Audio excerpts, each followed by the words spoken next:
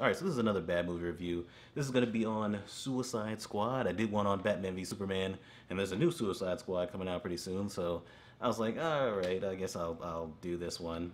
So, it's directed by David Ayer. It is not good at all. It's a little bit better than Batman v Superman for a couple of reasons, but it's still pretty bad. 2016 was a rough year for Warner Brothers and the DCEU. So, Viola Davis plays Amanda Waller. And it starts off with her pretty much coming up with this lineup of metahumans and criminals that they can potentially use to go against other metahumans, right? Like there's this whole thing about what if there's another Superman that doesn't share our values? What are we gonna do in response? Which is a wise thing, I guess, but not with the characters that you got here, where one just uses a bat, a crazy girl with a bat, and there's a guy that can shoot anything, which wouldn't matter to Superman unless it was like kryptonite bullets or something like that. Whatever, it doesn't make sense. But there's also, and I'll get into the different people on the team for a second, but there's also a metahuman enchantress, and she's like a witch. There was a what was she, like an archaeologist or something like that, researcher, June Moon, that found a jar in some random place. I don't remember where she was at. It was in a jungle or something.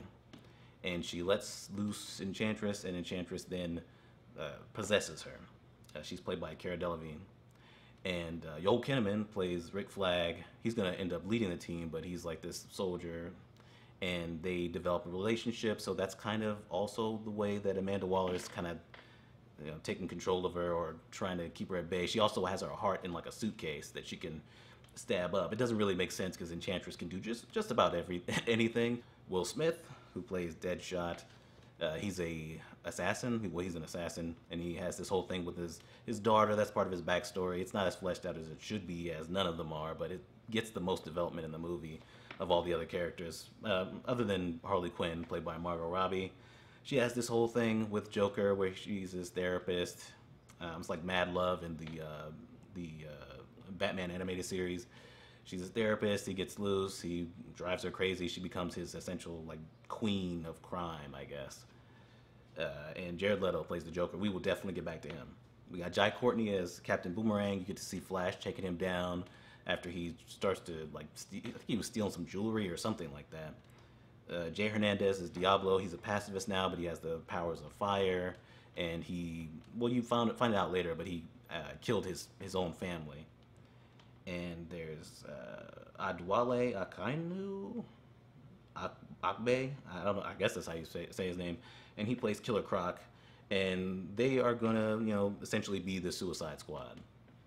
Enchantress gets loose before they even I guess fully make the team, I guess. And she also lets her other brother loose, this big gigantic CG thing, and he gives her a new heart and all this other stuff. They take over the city. They turn the people into like weird zombie looking things. So they put together the team to go after, well, really it's to save Amanda Waller, and then they end up taking her on and her brother. So they kind of bond while they're out there, and there's a bunch of recognizable songs over it, which is kind of annoying. We'll talk about that in a second. And so they save Amanda Waller at one point. Harley Quinn almost gets away with the Joker, but that doesn't happen, and Joker is believed to be dead. Of course he's not. And they kind of bond in a bar too. It's really just the bonding of the characters, because there's not much really going on other than that. And then they end up taking Enchantress on. They win. The Killer Croc gets BET. I don't know if that's because the actor is black. I don't know. It was all that was supposed to be funny, I guess. And there's 10 years taken off their sentence. You see the Bruce Wayne talking to Amanda Waller in the mid-credit scene. Joker actually frees Harley Quinn, which he probably could have done way before, but whatever. And that's pretty much that's the gist of it. There's not much going on here. There's also a character named Katana, and she's there. That's pretty much it. She traps the souls of her victims. She doesn't really do much, and that's pretty much it. So positives. I like Will Smith. I like Margot Robbie. I like their little interactions. Everybody's always talked about that they're the best parts of this movie, and they are. Will Smith is pretty much just Will Smith, and even he has some pretty bad dialogue. Dialogue as a whole is pretty bad. He has to constantly say that they're bad guys. I think Harley Quinn does that too.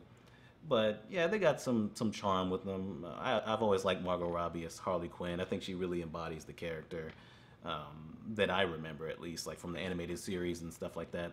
Amanda Waller, I think, is a standout too. She like kills the people that are helping her wipe the computers, and like even Deadshot, who kills people for a living, is like, oh shit. So there's that. And I actually liked El Diablo's backstory with his wife. It's not as fleshed out as it should be, as most of this isn't, but I liked it. I thought it was all right. Let's start off with the thing that got on my nerves probably the most, and it's really only in that first half. It was mainly in the first half. It's that fucking shitty ass soundtrack. Like the soundtrack is just endless, recognizable songs. A lot of them are really on the nose, and it's endless. There are clips that I wanted to use while I was rewatching it this morning for this review, and I couldn't use them because there's a song playing in the background, like during the dialogue. Like, it's ridiculous. Sympathy for the devil for Amanda Waller because she's seen as the devil. What is it? You Don't Own Me with Harley Quinn. I mean, it's endless, and to really drive that home, right? There's the scene where they're all together for the first time, and they're in like a desert or whatever, and Seven Nation Army's playing.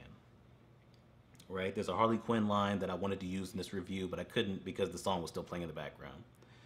They talk to Rick Flag for a little bit. Triangle bitch with Will Smith and Rick Flag.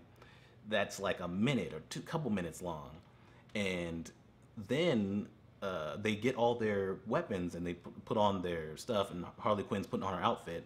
And Without Me by Eminem is playing. Then they're still in the same place. They get this little briefing or whatever from Amanda Waller. And and another song starts playing as soon as they get in the helicopter to go there. It's like going up to the spirit in the sky, whatever. I forgot what the name of that song is. But I was like, wow, like 3 songs almost back to back. I mean, it is crazy how many songs are in this bitch. I mean, it's so bad. There's one song that's like original for the soundtrack, "Gangster," and it's during a flashback that kind of comes out of nowhere. It doesn't really need to be in the place where it's at in the movie, with Harley Quinn and Joker, where he pushes her out into like the vat of like toxic waste or whatever. I think that's what officially makes her go crazy. And it's like, yeah, he's a gangster, I guess. So that's the song that you put there.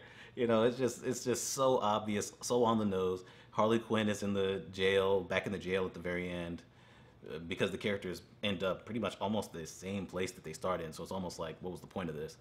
And Bohemian Rhapsody is playing. Like, okay, like she's crazy. Yeah, is this real life or is this just fantasy? I got you. This whole plan and all this doesn't really make sense. Like I said, none of these characters are taking down Superman. They should barely even be able to take down Enchantress in this movie. It doesn't even make sense when it actually happens. This big little video game boss fight that they got at the end. But Enchantress wasn't even freed yet when they were really starting to talk about it and put it out there and go to look at them to see how they are and everything. And Amanda Waller she's amazing. Viola Davis is amazing in the movie, and she's an intimidating presence, definitely. But she makes some really dumb mistakes here, especially with Enchantress. As powerful as she is, there's no way she's going to be able to contain her just because she has her heart. Of course not.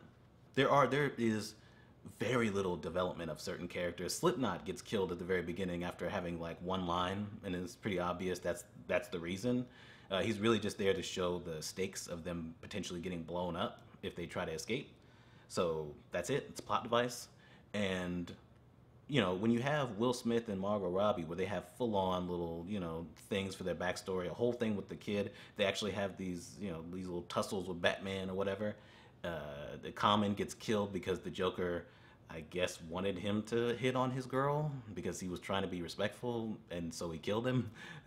He's crazy. So, when you have that full-on stuff with those 2 characters, and then Killer Croc is just in a sewer, and they just grab him from a sewer, it's a little bit weird. That's why you probably should have developed these characters fully in their own like movies fighting Batman or something like that before you put them together to be in this movie, to be doing this.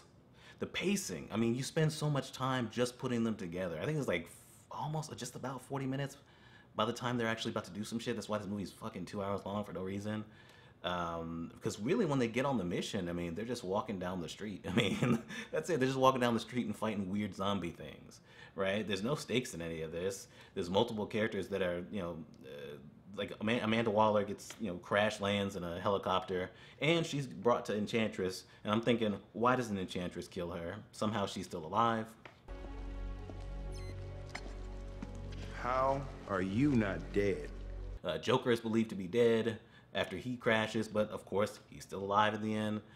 There's no real stakes in this. These little monster zombie characters are never going to be able to do anything to these characters.